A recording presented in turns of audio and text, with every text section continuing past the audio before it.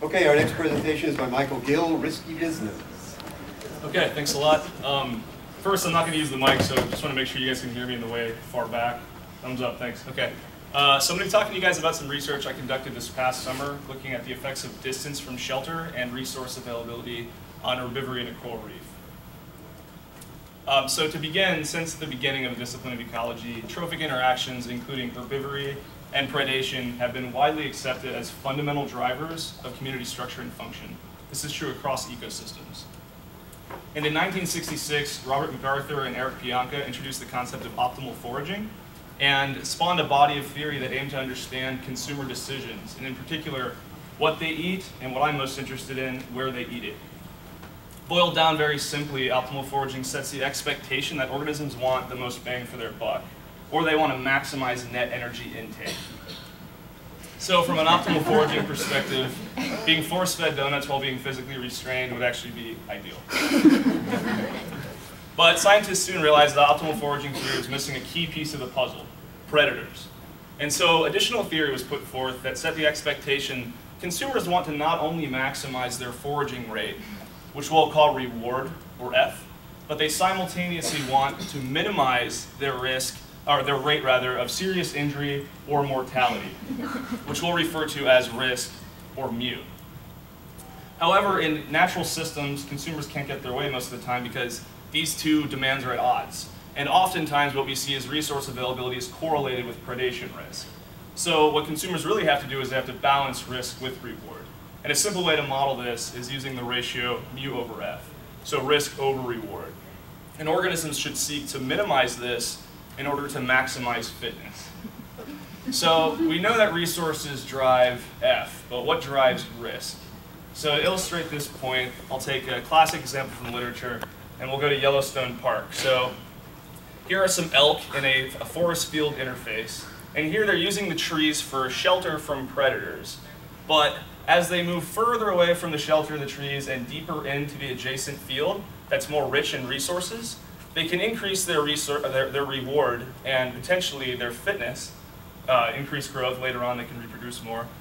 But in some cases, taking on this added risk of being further from shelter can lead to predators taking advantage of the more vulnerable prey.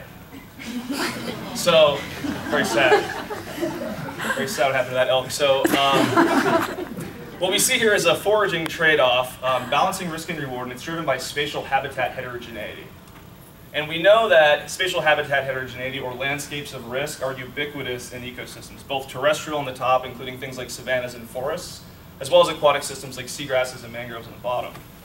And as this aerial photo demonstrates, tropical coral reefs are particularly spatially heterogeneous. And there's a great deal of variation in the spatial extent of the open sand flat habitats that you see among reef habitat patches. While we know that corals provide shelter from predators for a whole suite of organisms, and these predators can be both natural and not so natural. But what we don't understand very well is how isolation plays into this. So recent studies have shown that herbivorous fish will shrink their foraging range when there's an increased threat of predation, and that when moving among patches, herbivorous fish will often use reef as sort of corridors or stepping stones to get from point A to point B. So we don't have a good understanding of how isolation affects herbivory, and we certainly don't have a good understanding of how perceived reward on the part of the consumer might play into this dynamic. So that led me to ask the following questions. First, how does reef habitat isolation affect herbivory, given that we know that things like reef fish are susceptible to predation? And second, does a greater reward elicit riskier herbivory? So if we increase the incentive to take risks, do we see consumers capitalize on that? So I wanted to ask these questions by addressing the following hypotheses. First, we can think of, this is reef on the left, sand flat on the right. As we get further from the reef, there's more risk of getting taken out by either a spear fisherman or a shark. So I expect that the further you are from a reef, if you're a fish, the less herbivory is going to happen. So my first hypothesis was herbivory decreases with patch distance from reef. So if we increase risk by increasing distance, but we keep the reward the same, I would expect herbivory to decrease with risk. Secondly, I expect that if you increase the reward, so we increase the amount of algae that these fish can eat, it'll lead to an increased amount of risky behavior, because suddenly these consumers have a greater incentive to be risky. So to test these hypotheses, I conducted a field experiment on the island of Moorea in French Polynesia. And the first task was to find sites that had this reef sand flat interface characteristic. So I found 3 sites that were like this, reef on the left, sand flat on the right. And I first established an array, and I used artificial small patches, basically little cinder blocks. And I used these as anchors, and I put them out at 5 different distances. First, 2 meters inside the reef habitat, and then 5, 10, 20, and 30 meters away from the reef habitat edge. And I use distance as a proxy for risk, and I crossed this factor with a second factor, which I'm calling reward. So I had 2 different levels of reward. So at each site, I established 2 of these arrays I just described, and I randomly decided which one would get high reward and which one would get low reward. And how did I manipulate reward? So I attached macroalgae and turf algae to these cinder blocks using cable ties and clothespins. And the high reward units on the right in green received 4 times the amount of algae as the low reward units in yellow on the left. So this resulted in a 10 treatment design. And at each site, a given array received a low reward deployment and a high reward deployment in random order. So I crossed these reciprocally, and that led to a sample size of 6. So our response of interest was herbivory, so we used both length of macroalgae and turf algae cover loss as our responses.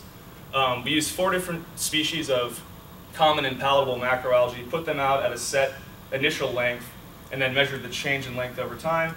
We did the same thing by collecting cores from damselfish territories that had 100% turf cover. Then we quantified the relative loss of that turf over time. So we returned to these, measured length of macroalgae, turf loss after 24 hours. We also had consumer surveys that we were able to capture with videotapes. So we videotaped a given array in a deployment for the first 4 hours.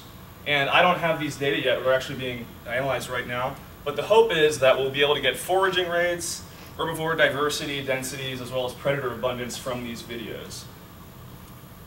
And I just want to note, I'm not going to present the statistical models that I use to analyze these data, but just so you know, I use linear mixed effects models with nested random effects to deal with the multiple layers of nesting that I just described in the kind of difficult design. So if you want to talk about stats later, I'm happy to do that. So that brings us to my results. First, to answer the question, how does reef habitat isolation affect herbivory? I looked at the effect of distance from reef edge on the x-axis on proportion of macroalgal loss after 24 hours on the y-axis. And I did the same comparison for relative turf loss after 24 hours on the y-axis on the figure on the right. In both of these cases, we see what we expected, so a significant negative relationship between distance from reef and herbivory, and that's for both macroalgae and turf algae. So these data support my first hypothesis that herbivory decreases with distance from reef. So if we increase risk with distance and we keep the reward constant, we see herbivory go down. So to answer my second question, does a greater reward elicit riskier herbivory? So I looked at the effects of both distance, again on the x-axis, as well as reward. And this is red dots indicating low reward, black dots indicating high reward. Again, the response here is proportion of macroalgae loss. And what we see is interesting. So we see, again, the relationship, significant negative relationship of distance on herbivory. But we see no statistical difference between the proportion of macroalgae loss for the high reward and the low reward units. So what this means is that when we increase the reward 4-fold, we see a 4-fold increase in herbivory. And if we think back to the theory that I presented to you guys earlier, this mu over F ratio, what we did was we multiplied that resource availability by 4, and what we ended up seeing was that there was 4 times the amount of what I'm referring to as risky herbivory. So it didn't matter what the distance was, herbivory increased 4-fold. So these data also support my second hypothesis, increasing reward will lead to increased risky herbivory. And you can imagine that this risk could manifest itself in a couple of ways. One way would be that more individuals are visiting the higher reward units, or the same number of individuals are visiting the low reward and high reward units, but in the high reward units, they're staying longer and they're eating more. So I really hope to parse out those 2 potential mechanisms with the video data. Again, I don't have those, but I did want to at least give you guys a sneak peek. And the video's not working on here, so I'm going to do it manually. So this is an example of one of the units that's 10 meters away from the reef, and we have a Zebrasoma scopus nibbling at turf algae there, then switching over to one of the macroalgae. and that's a typical herbivory event.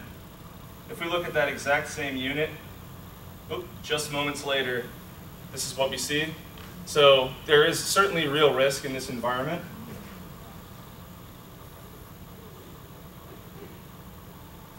Okay, so from my conclusions, this study demonstrated what we would expect. Distance from reef weakens herbivory, and this coincides with observations that have been made over many years of grazing halos around reef habitats. And this study also shows that herbivores may be balancing risk with reward as we might expect from an optimal foraging perspective. If we increase the incentive, there's a proportional increase in the amount of risk a consumer is willing to take. And I know that this is, scaling up our experiments is always challenging. In this case, we're looking at small artificial habitat patches in these cinder blocks, but I think it's reasonable to infer that if you scale this up to larger patches of reef habitat, you can think of habitat isolation as having potential implications for reef resilience. And to explain this, I'd like you to shift your perspective to that of the algae for a moment from the consumer. So we know that nutrient pollution is happening all over the world. Pretty horrifying example there. And we know that nutrients can increase the abundance of algae. They can stimulate algal growth or increase the reward from the consumer's perspective. And that these algae can elicit negative effects on corals, and in doing so, nutrients have indirect negative effects. Also, as the study just showed, consumers are heroes. They can come in and they can eat the algae. And in doing so, they can have indirect positive effects on the corals. So studies have shown in the past that top-down control of macroalgae can often be so strong as to completely mask or counteract bottom-up control by things like nutrient stimulation.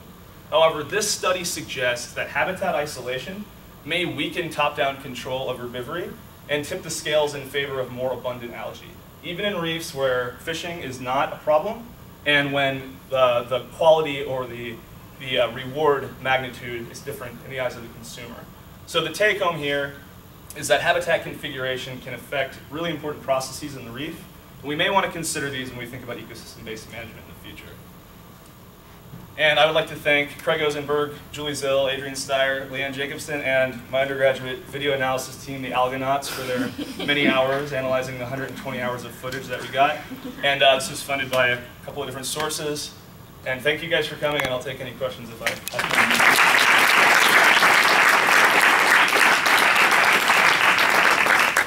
We have time for a couple questions. Yeah.